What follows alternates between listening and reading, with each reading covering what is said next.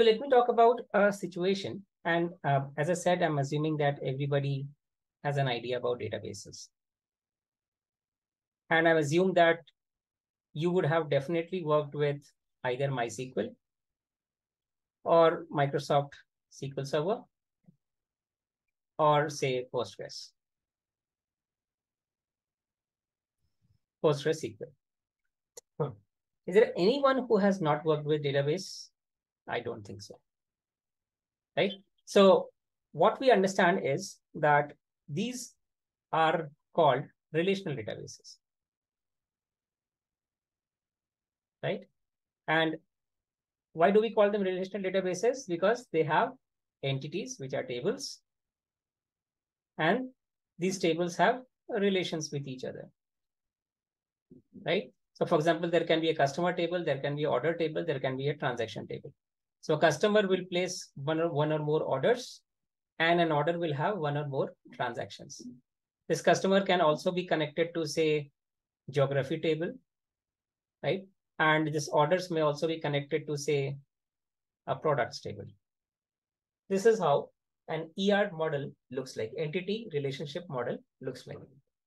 And every table has a primary key, and it has a set of attributes.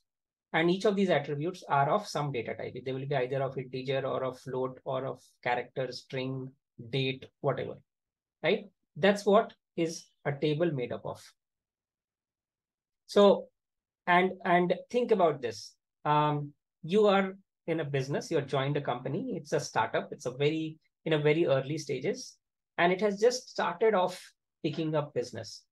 You set up a database, and this database is of say 2 GB in size, in storage. So your business, since it is a very initial stage, early stage startup, you get maybe 10 transactions, 20 transactions, 50 transactions a day. So you are really not worried your database is sufficient enough to take care of all the traffic.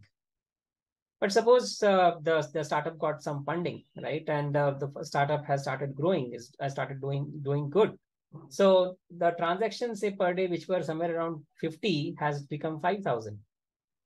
And and suddenly your database seems to be filling up, right? And if the database is filling up, if the database gets completely exhausted, then any new customer transaction which the customer is doing from the app, for example, say Swiggy, you're trying to place order from Swiggy, and that information, the order information, gets stored in the database. If the database is already full, you really customer can't place orders, or that order placing process will be extremely slow, right? So what happens with this, your database being filled up, your customers are getting affected, your application is getting affected, and the customers have started rating low the experience of the application. At the launch, the application had ratings of 4.7, 4.8 out of 5. And now the ratings have dropped to around 2.2, 2.3. And that's what has made the CEO concerned. And the CEO calls in the CTO and tells that, boss, see, this seems like there's some problem. The customer ratings are dropping. Customers aren't liking the app experience. You need to fix this problem. Go ahead and do it. So the CTO thinks about, okay, what could be the problem? He calls in a team meeting. He calls in his architects and all the developers and analysts, and he puts up this question: guys, what's happening? What's the problem? The app experience is going bad. Please do a root cause analysis. Please investigate and let me know. Let's think what could we do to solve this problem. So the senior guy in the team, he went and did some analysis and came back with some of these points. Number one, same thing. He said, see, as the business has grown, we are not the same company what we were, say, 1 year ago. We were a small company. We were getting lesser transactions. We were okay with a smaller database. Today, the transactions are rising, has grown 10x, 100x, right? So the database is starting to fill up. So today we stand at around 1.8, 1.9 GB, and this will get filled up in a week. What should we do? So the CTO says, simple, go ahead, let's acquire more hardware. So let's upgrade Instead of 2 GB, let's make it as 10 GB. So, okay, you make it as 10 GB and suddenly a lot of space opens up. But what will happen? Eventually, if 2 GB takes 1 month to fill up, 10 GB, considering the same rate of growth, will take 5 months to fill up. Or if the growth rate is exponential, maybe within 2 months it gets filled up. So we are not solving the problem, we are just delaying the problem. We're moving the problem 2 months ahead, right? We will get into the same situation after 2 months. And then I'll have to keep on adding more and more hardware, more and more storage. It's like you keep connecting more and more hard disks. So you're solving the problem of storage for then, but only temporarily. The problem is deferred into the future. So is this something which an acceptable solution? No. CTOs will say that, okay, we will get into the same problem after some time. So this is not solving the problem. What do we do? What else? Is this the only problem that my database is getting filled up? So the senior guy also tells that, hey, there's one more problem. As we have been growing, we have been hiring a lot of analysts, a lot of data analysts in our team. And the job of these data analysts to day in and day out write queries, complex queries, joins, group by, window, aggregation, whatever, prepare reports, consume that in say Power BI or Tableau or Excel, and then send those reports or insights or dashboards to the end customers. So what is happening is the same database, this database remains the same. Earlier, this database was only getting hit by customer queries, right? Customer is placing an order, customer is looking into their order history, etc. But the same database is now also getting hit by our data analysts. And suppose currently we have a team of 10 analysts. All these 10 analysts are hitting these tables and sort of concurrently writing heavy duty SQL queries. When we say heavy duty SQL queries, what are we doing? We are joining table A, join table B, join table C, join table D. Then we are doing some group by aggregation. Then we are doing some window, some lead lag, maybe some rank, dense rank.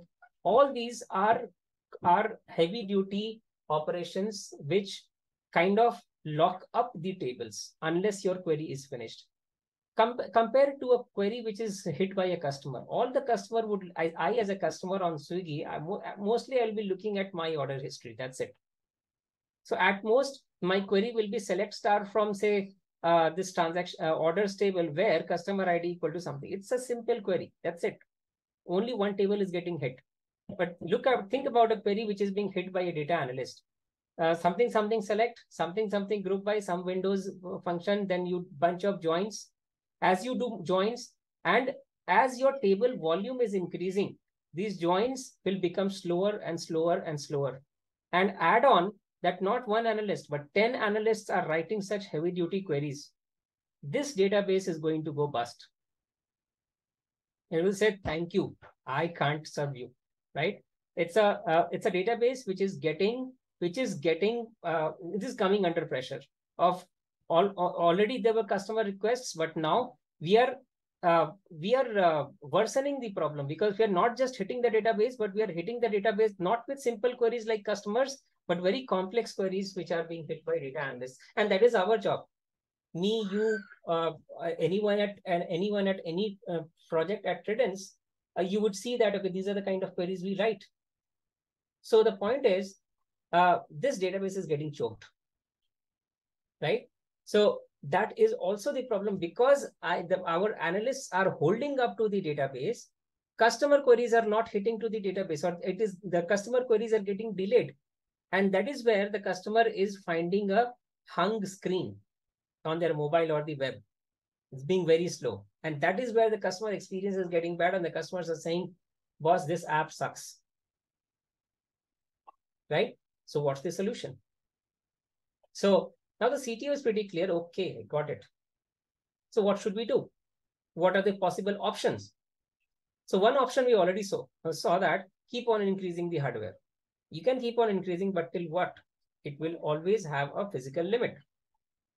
Okay. So if we can't increase the hardware, then can we reduce the data itself?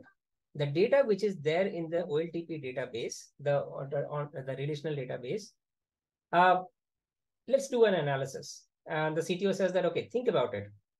how much in history do the customers really go, right? Is historical data even important to sit in our primary database? Is it important to be there? If it is not used, I'm just making that data sit there for no reason. That's the premise which the CTO says. Think about it. And the senior guy went and did analysis and said that, hey, you are right. I think it seems like customers generally are not even going few months back. I think we can keep 6 months worth of data in our primary database. And shall we delete the rest of them? CTO says, no, you can't do that. Because history is important and we need to do historical analysis. Our analysts, what do? They do historical analysis, right? They need to understand trends. They need to do some time series. They need to do some dashboards, slicing, dicing. So what they need is historical data. So you can't simply delete. It's valuable for me. It's valuable data. I can't delete anything. Okay, then let's move somewhere. So then the next idea came in that, okay, let's move data beyond 6 months, right? On a rolling basis, right? So if you're on 1st of Jan, so you will be removing data 30th June and before, and you move it to some other place so that at a point of time, your primary database is always constant in terms of storage size. It's constant, say at a 10 GB or something, because if 6 month data is worth, say, suppose 50 GB or 100 GB, be it. But more than 6 months, I'm going to move it to somewhere else. And that somewhere else, and this OLTP, which we talked about, this relational, this ER model database, this is also your primary data source, or it is also called as the OLTP, Online Transactional Processing System. From here, we move the data to some other place, which would be what? Which would also be a database. So we are moving the data, we are lifting the data from here and shifting to here. Okay, so this will make sure that my space is freed up, and new customer requests, when it is coming in, it is sitting in the database. So your database size continuously increasing and rapidly increasing is taken care of. So first problem is taken care of. Also, the second problem is also taken care of because now the historical data has moved to some other location. So your analyst's traffic is not hitting your OLTP primary database, but it is now hitting the secondary, the other database. So your customer problem, your size problem is solved. It is freed up, and your analysts hitting and running heavy duty queries is also deflected from the primary database to other database, which is this one. Right? So problem solved. Everybody is happy. But then after some time, the analysts came in and say that, hey, the queries are very slow here. So this is not going to work, because what are we doing now? We are moving all the history, and every day new data is getting stored into that other database or that other location, right? So that size is continuously increasing.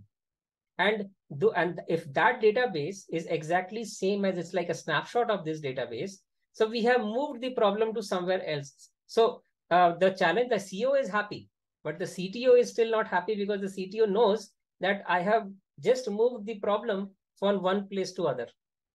The problem is again reflecting at the other place. Although customers are not hitting this database, analysts are hitting, but we know that analysts are hitting really, really heavy duty queries. So analysts are now getting unhappy that, hey, what's the problem? Right? So now how to solve this problem?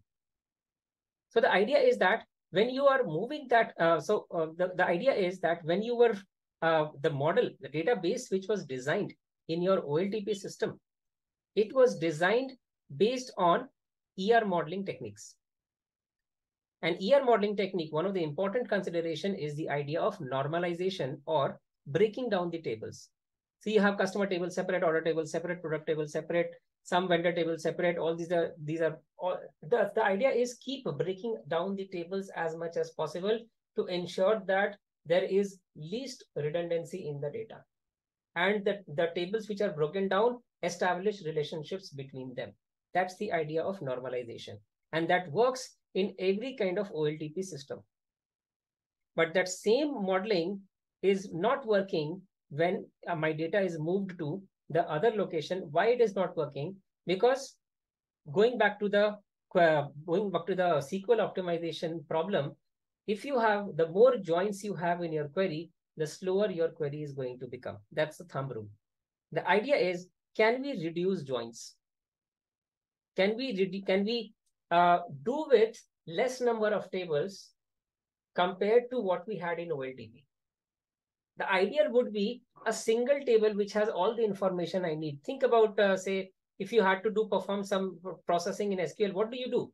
You join and bring everything as a part of a single view or a single table, and then you do whatever you want. So ultimately, with join, we're bringing data together into a single place. So why not have a data in a single place itself, in a single table itself? But again, that also is a problem, because that table is going to be an immensely huge table with lot of redundancy. That kind of a table or that kind of a model is a completely denormalized model, where there is a single or a very few flat tables. So the sweet spot is somewhere in between. So the sweet spot is stay somewhere between, say, ER model or completely normalized tables. On the other side, you have completely denormalized tables. Stay somewhere in between. And that is where that sweet spot is where dimensional modeling comes into picture, or famously called as designing and implementation of star schema. Right? So what we have is an ER schema, ER model. On the extreme other side is the denormalized single flat table. Both are problems. So the idea is, can we stay somewhere in between? Can we reduce the number of tables which were there in the ER model, but not bring it to one, which is also other extreme problem. So with reducing the tables, we are reducing the joins. And with reducing the joins, we bring in optimization in querying. So the data analyst will start feeling that your queries are now speeding up because we have reduced joins. That's one of the core ideas of dimensional modeling, star schema, which leads to a different database, which we call as data warehouse. So somebody would say that, okay, you already have a database. Why do you need a data warehouse?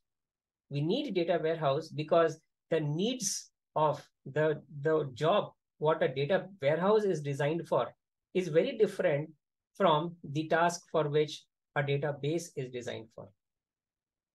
A relational database or an OLTP database is for most of the CRUD operations, create, read, update, delete, which happens in any application. Customers will create records, customer will delete records, customer will update records. All this, the OLTP databases are most efficient at. But what they're not efficient is high-speed reads and high volume reads. They are not good at reading data at high speed and high volume. And that read optimized system is what data warehouse is. Data warehouses are designed for high speed and high volume reads. They're designed to ensure that you have lesser and lesser joins. And that is the advantage of star schema, which is a core part or integral part of a data warehouse. So if somebody asks that, okay, why data warehouse? You can give these reasons. And that is where the entire job of a data engineer comes into picture, which is ETL or ELT, which means extract data from the source, transform somewhere in between, load into the destination. But as against that, the modern way of doing this in Snowflake, Databricks, these kind of platforms is extract data from the source, load straight away into the destination, which is Snowflake or Databricks, then transform, and then finally load into the final or destination tables, ELTL. Okay, so and ask any data engineer, or if you are a data engineer, you can very quickly relate to what I am talking about. And this is exactly what it is: move data from X to Y, and data needs to be put into Y. This Y is a data warehouse, which is designed in a different way compared to how you will design an OLTP. It is designed it has been implemented with star schema. And when you think about star schema has something called fact in between and dimensions around that. Comes like this. So a dimensional model always goes with the question, what is the subject area? What is that you want to analyze? If your subject area is sales, is your subject area delivery? Is your subject area employee attrition? Is your subject area financial performance? What is your subject area?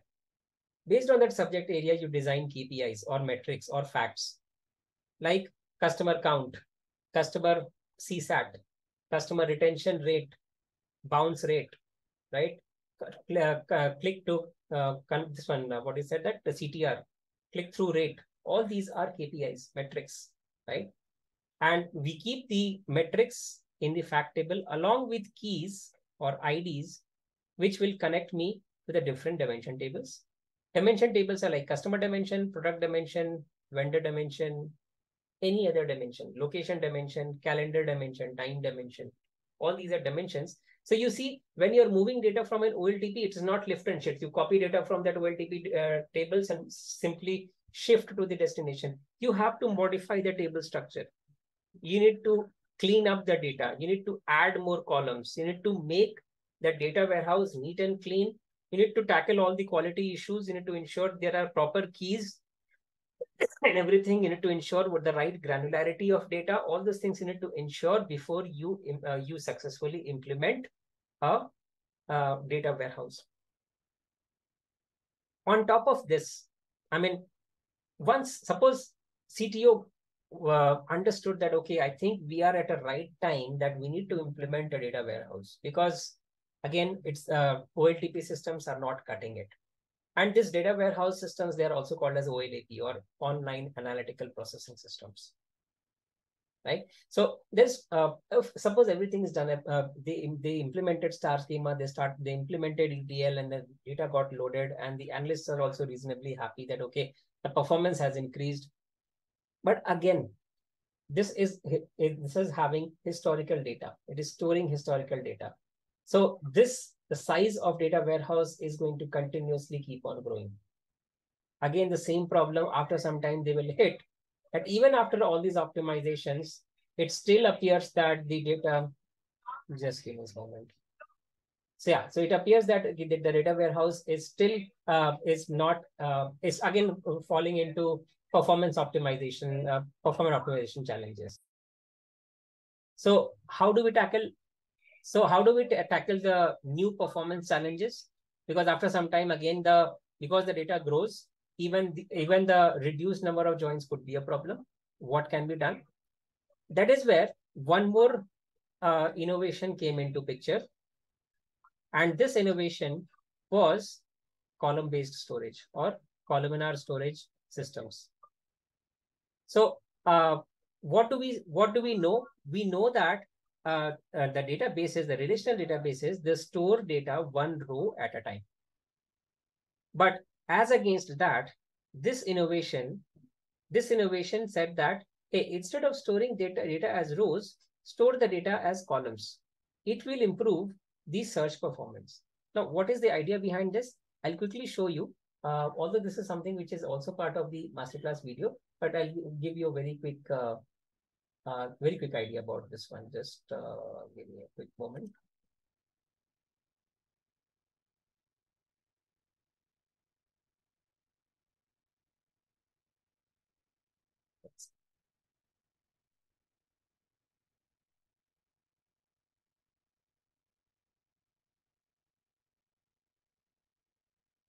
Yeah. So I'm just opening an Excel sheet here, and this Excel sheet, if you see, is having some piece of information which has some transactions. So you have order, you have product, you have sales amount, you have quantity, discount, profit amount. So think about a relational database. A relational database is going to store the information like this. This is your row 1. Then this is your row 2. This is your row 2. And this is your row 3. And you see the data storage is anyways continuous. This is how your memory would look like, right? Your storage system. So if somebody says that give me the sum of sales. So to calculate sum of sales, you are starting from this location and you will be doing 1, 2, 3, 3 hops to get to this. Then 1, 2, 3, then you get to 3 hops, then move to the next ID, which is this one, 4, 5, 6, 7, 8, 9, 10, 11. You took 11 hops to get to the values you want. This one, and this one, which you will sum up and then give the result. Now think about the other way of storing. The other way of storing is columnar, which means I store one column at a time. So how will I store this? I will store it like this.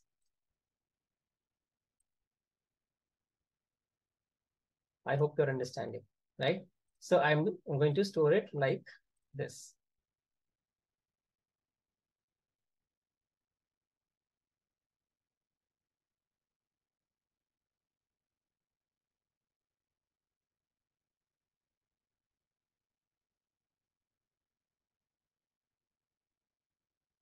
Sorry. Yes. So now if somebody asks that, okay, get me the sum total of or total sales. What you'll do is you start here 1 hop, you get here 2, 3. 3 hops versus 11 hops. Because once you're here, all you have to do is, because all the values are in continuous memory locations. If you see here, the values are in discrete here, then they are here. And so you have to hop around to get to the data, fetch the data point. Here, once you are at the first point, all you have to do is zap. One shot, you are able to select all the data and sum it up. And that works really, really well for all analytical purposes, because in analytics, all I'm doing is sum, min, max, average. So you want all the data which you want to aggregate to be together. That's one, because there the data is in proximity. So your processing is fast. And second, this allows you to achieve very high degree of compression. So there are compression techniques, run length encoding, and there are a few more. You don't need to know about it. All you need to understand is that along with the proximity of the data points, it also helps you to gain high degree of compression. You can compress the data. So, and you get the compression to the tune of 95%, which means if you were able to, if originally you were able to store, say, if you had, say, 100 GB data, that gets stored as 5 GB. So you still have 95 GB worth of data you can store. So storage, proximity, compression. These are the 3 things you get with this new kind of idea called column-based storage. And if you hear about Parquet, ORC, Avro, right? These are nothing but column-based storage formats. And this was another key moment which brought in the revolution in the world of data warehouses, right? So star schema, along with change in the way of storage, which is column storage, that's what brought made data warehouses much more affordable, much more likable, and more companies could start implementing data warehouses successfully. So they were good.